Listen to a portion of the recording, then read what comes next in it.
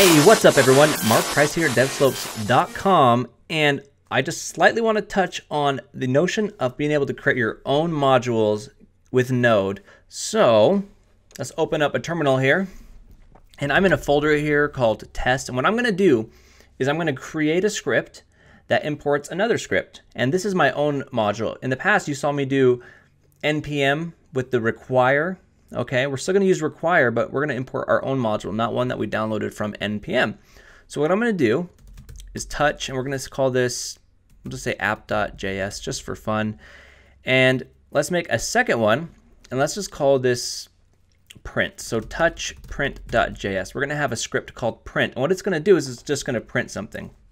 Okay, so let's go into print.js. To insert here, I'm using Vim, the terminal text editor here, just to make this quick. And so what we want to do is just have a function, okay? So I'm going to say var, and we're going to call this print equals function, and it's going to take one parameter. We're going to call it thing to print, okay? So there's our function, right?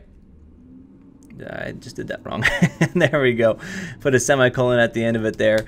And let's just go ahead and say console.log thing to print. Okay, that's all it's doing. It's just a silly function that's going to call console.log, but I want to show you how you can import this. So what you're going to do is say module.exports equals print.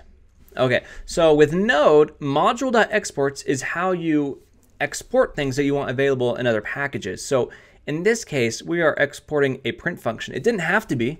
We can export anything in JavaScript. We can export a string.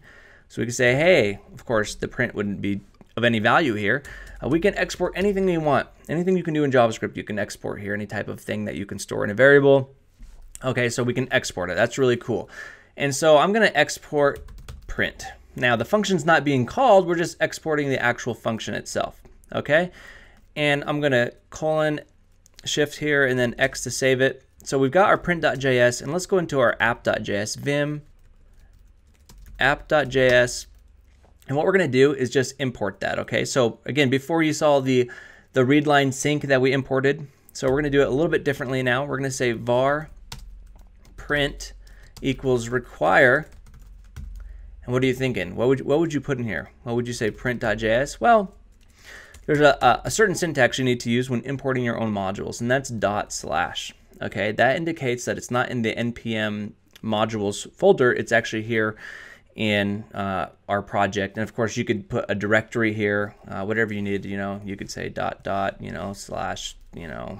assets or whatever you need to do. But in our case, it's right here in the same file system here, and we're just going to say print. Now, I'm not putting print.js because it's assuming it's a JavaScript file. In the future with React, we will put a .jsx because it won't know how to find that by itself. But if it's just a plain JavaScript file, you don't need the extension here. You can just say ./print. And what it's going to do is it's going to import our print function.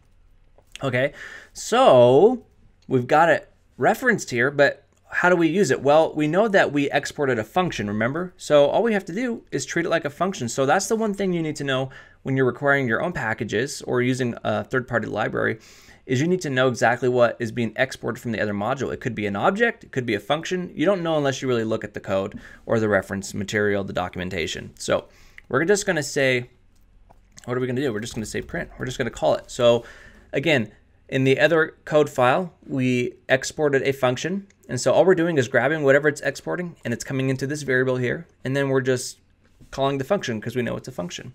So if this all works correctly, actually we need to put something in here. Let's say, did this work? So remember, the function takes one parameter, the thing to print. And so let's go ahead and escape out of this and save it. What I'm going to do is just run node app.js, not print.js, but just app.js. Did this work? Well, it definitely worked. Okay. And if, again, you're confused at all, I just want you to remember that module.exports can export anything. So whatever you export is what's going to be imported when someone does the require statement. In our case, we just exported a function. And so if I go to vim print.js, just to show it again, print, that's a function. It takes one parameter here, thing to print. We passed in a string, and then it prints it here, and then we exported that function and we called it in the other script file accordingly.